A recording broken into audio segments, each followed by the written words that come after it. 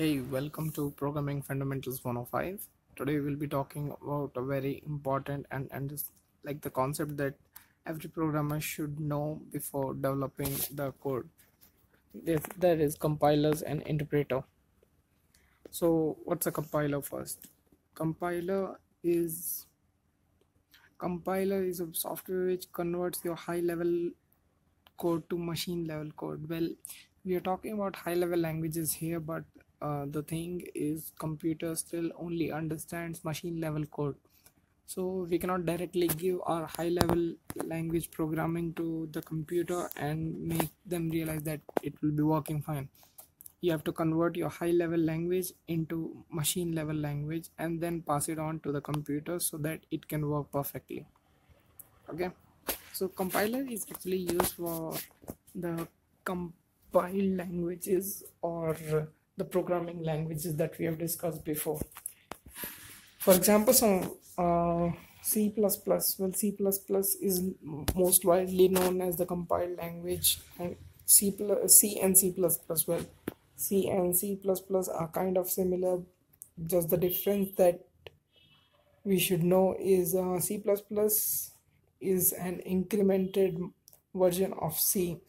So C++ is having classes. That's the object-oriented concept that we have previously discussed, and C is not having that. That's the only difference that we should understand between C and C++ for now. We're coming back to the topic. There is an exception. So if we talk about Java, Java is not considered as a complete compiled language. We'll discuss more on this. Interpreter. Well, interpreter is the one which does convert a high level language to machine one, but it works as a direct execution of code.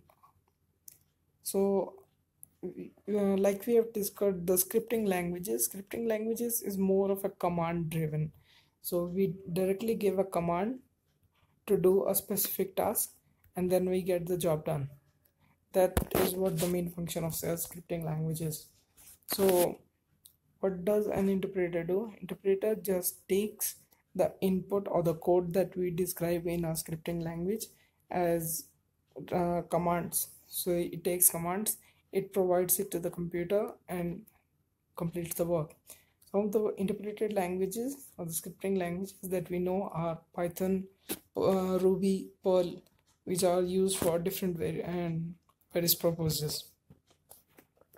So compiled versus interpreted, which programming language you should choose for? Well, that totally depends on the work that you'll be thinking or having a scope in your working environment. Compiled languages are much more faster as compared to the interpreted because it converts the high level code to low level and then executes it, which makes it more faster. Whereas in interpreted, it takes much more time and reliability is less on interpreted language. But still, it doesn't matter when we are actually doing a development. So yeah. Okay, there's an exception that we have talked about, Java. So it falls into this category, VM and bytecode. Well, VM stands for virtual machine. What it does is it actually converts for sorry for that. Yeah. So what it does is actually first compiles your code. It get a bytecode. Bytecode is an intermediate form of the final result that we'll be having, and then the bytecode is sent to a virtual machine. Well, virtual machine is, we can understand that take it as an IDE or a compiler that is like not at all depend upon the operating system that I'm using. So yeah, we have our compiled code. Now we get bytecode. Bytecode is passed to virtual machine and then we finally obtain the executable code. So some of the basic knowledge that you should be having is about bytecode and VM is this. Well, some of the languages that uses bytecode and virtual machines are C# and Java. Java is actually one of the properties of Java is this virtual machine and bytecode. So what it does is you can only perform the Java code on a Java virtual machine.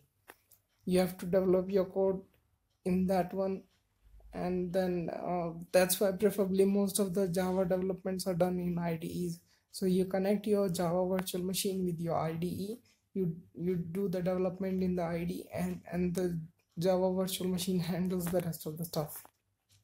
So that's all for this topic, and I'll see you in the next time.